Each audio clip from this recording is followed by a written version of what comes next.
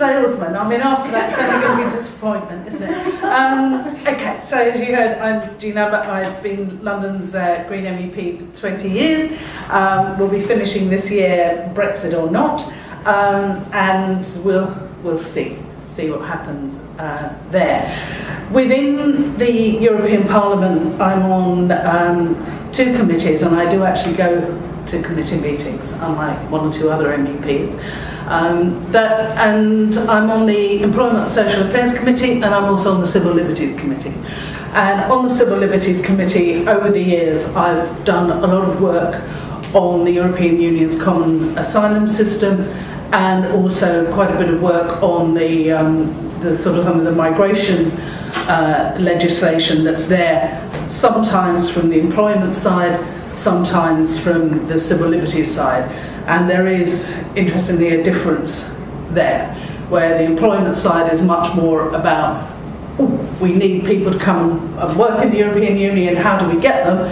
Whereas the civil liberties side, despite the name of the committee, tends to be more, why do we want these people and how do we choose?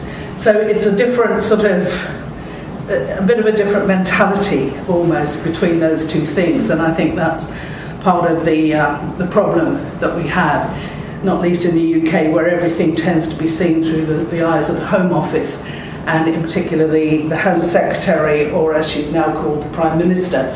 So there's that sort of element to it within the sort of the European dimension, as I say, I think the UK side of it as well. And interestingly, in terms of sort of where this sits in public sort of concern, there was a time when it wasn't a big issue for the public, and that generally, you know, people's attitudes on immigration were pretty soft, and tend to be formed much more by political leadership.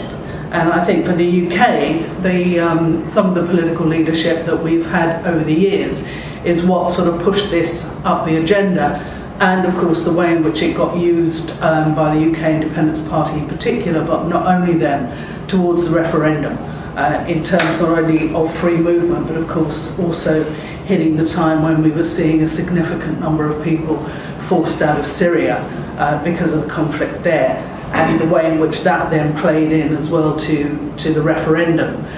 So and for the UK over the years, it's tended to be more of an issue growing in the UK than in a lot of other EU member states. And part of that, I think, is the way in which it was being framed here, not least for those who are old enough to remember, and I'm always acutely aware in a university setting that many are not, unlike me, you know, that when you had William Hague, a sort of Tory party leader, a lot of his rhetoric at that time wasn't so much around immigration, but about asylum and all these bogus asylum seekers that were coming here and that we had to get rid of, but we had to deport because, you know, the UK was such a soft touch. Anybody trying to deal with the UK benefits system, I don't think would think it was a soft touch in any way.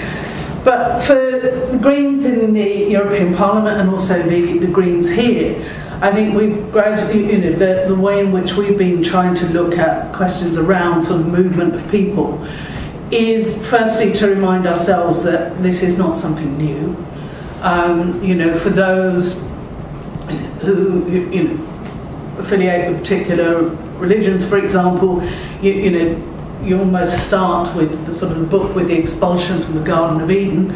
So there you are, there's a forced expulsion. You have the story of the prodigal son, you know, the one who stays at home and helps keep the family sort of farm, as it were, going, while the brother takes his inheritance, goes off, falls in with bad crowd, loses the money, comes back and is sort of welcomed with open arms. But, you know, he went off to sort of experience new things of, you know, fortune, etc. So make his fortune, and that turns up in a lot of, you know, fairy tales, folk tales, doesn't it? You know, the sort of the ones who stay at home and the ones who have to go off into the world to make their fortune.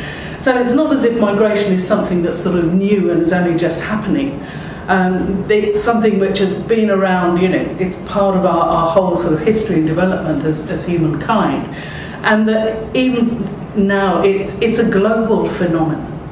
And I think a lot of the debate that we have, whether it's in the UK or the European side of it, sees it very much as directed as either everybody is coming to the European Union or they're coming to a particular country in the European Union. And every country tends to think it's their country. Or everybody's, of course, it's the UK, which is the focus. And for some people it will be. It will be partly because of our own colonial history. It will be because, I remember being sort of in Calais at the Sangat Centre sort of years back and, asking people where is it they wanted to go. And on the map of the world, the UK was sort of almost rubbed out because so many fingers had pointed to this is where we want to go. And my Welsh colleague said, well, what about Wales? Well, of course, Wales. We're going to England. So we had to tell them.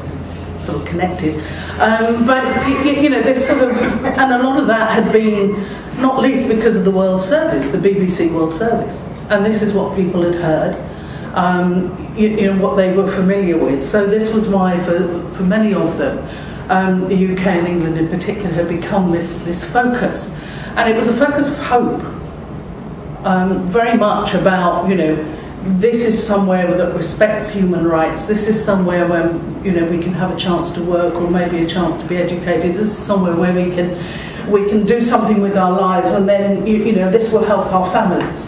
Was very much what we were hearing, particularly at that time. Young people, particularly young men from Afghanistan, and of course that's still a lot of people who are coming. And when you look at the situation in Afghanistan, it's not such a surprise. So. Migration, as I say, is something which has been going on forever. Not everybody moves. The overwhelming majority of people don't. It's only about 3% of the world's population. And the numbers look bigger, but that's because the world's population is bigger. And that out of those, the overwhelming majority of people who are moving are basically moving for work purposes. And it's quite often, it's part of what's sometimes called this desire that you go to earn, learn, or yearn. There's something else out there, or things that you want to do to learn at whatever stage in your life you might be, or because you think you've got a chance of a better income. And that in terms of sort of those who are forcibly displaced in the world, it's estimated now that the number is the biggest that it's ever been, approximately 65 million, but out of those 40 million are internally displaced, so it's not cross-border. And even of the refugee population, a number of those, a significant number, maybe about 20%, are still Palestinians who will have been out of their homeland for a very, very long time in many cases. But it's true that the numbers are starting to rise in terms of those seeking asylum and those displaced for whatever reason. Whether that's conflict, whether it's oppression, whether it's disasters, whether it's environmental, sort of increasingly environmental issues. And of course, one of the things that as Greens we are very concerned about is the interplay between climate change and population movement. The evidence at the moment is that the majority of that will still be within borders, within people's own countries, internally displaced. But you are seeing this interplay between climate change, which exacerbates so many of the other things, which can make people unstable in an area, whether it's part of the conflict in central Nigeria, whether it's sort of the rising floodwaters or whatever in Bangladesh, all these sorts of things which climate change sort of emphasises, exacerbates, and makes so much worse than might otherwise have been. And of course it's a huge governance issue. How do you manage natural disasters combined with man-made disasters? How do you manage populations where there may already be tensions and conflict? How do you manage if you're a government that's pocketing the oil revenues? How do you then manage when climate change really begins to sort of put additional pressures on your country? So this question of good governance, I think, is a growing issue for us. And it's something that certainly as Greens we've really tried to raise a lot within the debate around migration, just so that to have more of an influence within that. And I think we're seeing now that over the years where you've been looking at how policy on climate change has been developing, you're now beginning to see more linkage in a formal sense with environmental issues and climate change in particular, through the expert committee that's there with the loss and damage part of the international climate setup. So you've now got that. It's there also within the Global Compact for Migration, which was being discussed in December last year. We might say a bit more about that in a moment. But in terms of, for us as a party, our view has always been that if people are going to leave their home, if they are going to, if they're going to move across borders, in particular, that this should be something which is a matter of choice. It shouldn't be something that's forced on people because they can't afford to eat, because they can't earn a living, because of oppression, and because of conflict. So therefore a lot of the attention that we would have been paying within this whole sort of debate is about if people are going to make that as a genuine choice rather than a force of circumstance, what do we also then do about investing in peace building? What do we do about the inequities in international trade, the economic situation within particular countries? All of those sorts of issues are part of it. And again, that we're seeing that coming onto the agenda now more, usually described as the root causes of migration, as if migration is always forced, And this is a particular mindset that when you hear people talk about it, and you sometimes sort of catch yourself almost falling into that of, there's sort of, well, people shouldn't really be doing it, should they? And actually, there are a lot of very good reasons to do it. Why not? And I think what we've seen within the European Union side of it, if we're looking at the free movement dimension, that the Greens have been very strong in supporting that. I think that's not necessarily always been the case, but it's something that we've moved to because we've seen that sort of reciprocal arrangement across all EU member states, and indeed, 2 or 3 other countries as well, does actually give people an opportunity to experience new things without having to make a big commitment. You can sort of suck it and see, as it were. If you want to do an Erasmus year, if you want to go and try and work in a country that you always thought looked interesting, you can do it without feeling that this is a big step that you're making, a commitment. Whereas I think if you're looking at working in a country which has more of a formal immigration structure, as the UK has for non-EU nationals, of course, when you look at the form filling, all the requirements about good conduct, what it costs you to do the forms, what it costs your employer if you're going to work. Are you going to be tied to that employer for the 2-3 years of your contract? Where's the power in this? If it's your employer who chooses you, and then you are committed to working with that company, that employer, and if you stop working for them, effectively you're supposed to leave.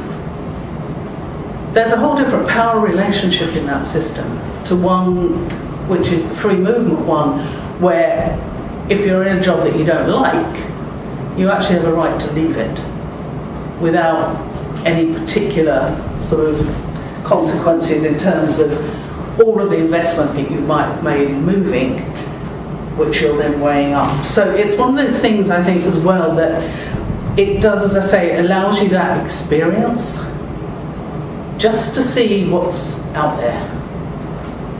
And if you don't like it, you go or you move on. It's not just one way, is it?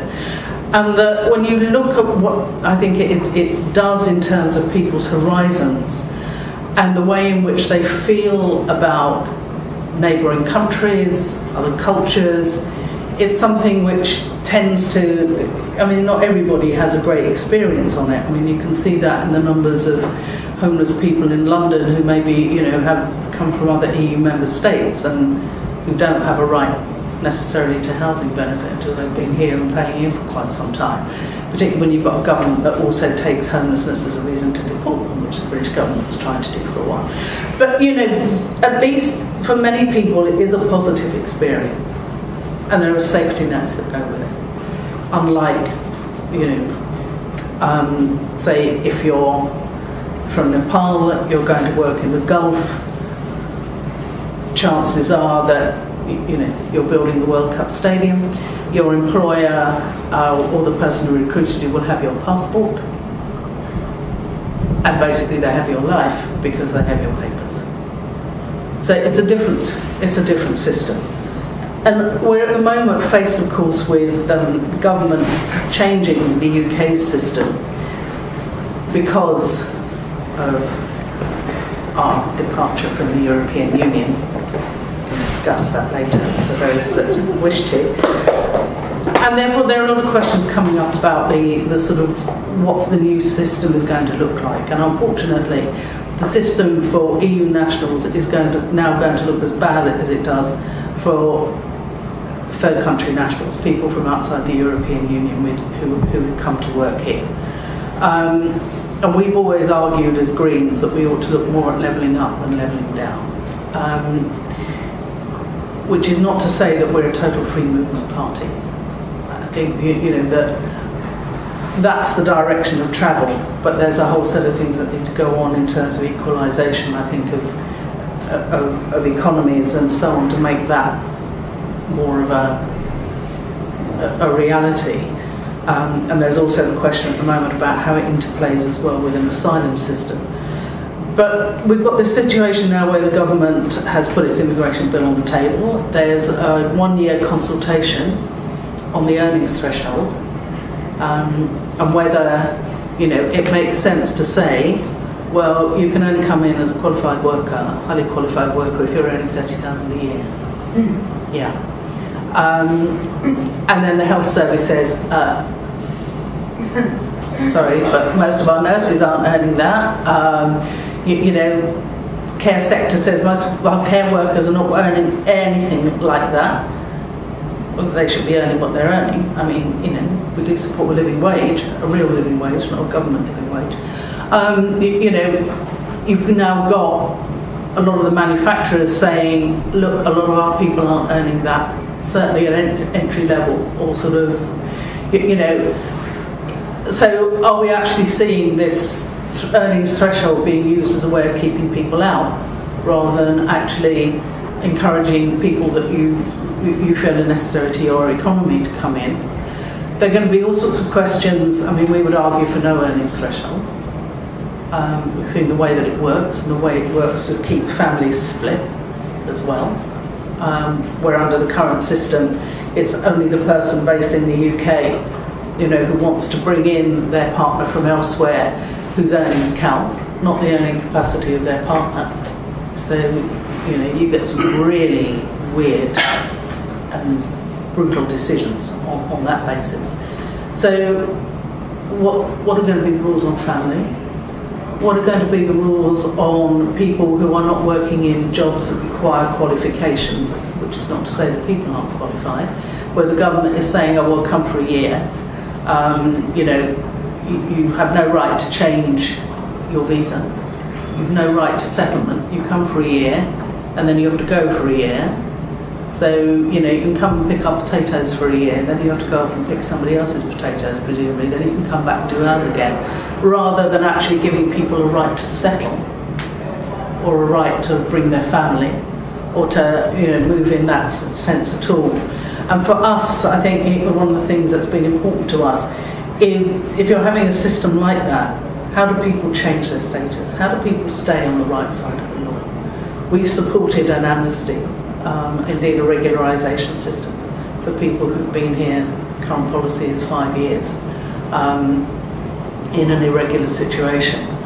Because many of them are settled, they have kids who are at school, who then find that, you want to go to university? Got a passport? No passport? Where are you from? Who are you? All of these, you know, so families that sort of live in the shadows almost, really worried about a knock on the door from the immigration services, who have no way to regularise their status and no way to do it for their kids. And so for us, that's really important that people have that path. So we want to, you know, make this something which is, when we were having discussions recently, I've seen a lot more of government civil servants since the referendum than I ever did before. And you've got people from the Home Office who are coming to talk to us about settled status for EU nationals. And one of them who said, well, this is when Amber Rudd was Home Secretary. You know, well, what we want to do is we want to change the culture in the Home Office to a culture where we're looking for reasons to say yes to people who are looking for settled status, who want to stay in the UK. And she had the grace to look a bit shamefaced about this. So we said, have you not thought about changing the culture in the Home Office for anybody, then who's asking, that you're looking for reasons to say yes, rather than reasons to say no? You know, yes, you're a civil servant, a top-ranking civil servant coming for a department, you know, international development conference, as I was reading the papers today, but we've refused your visa.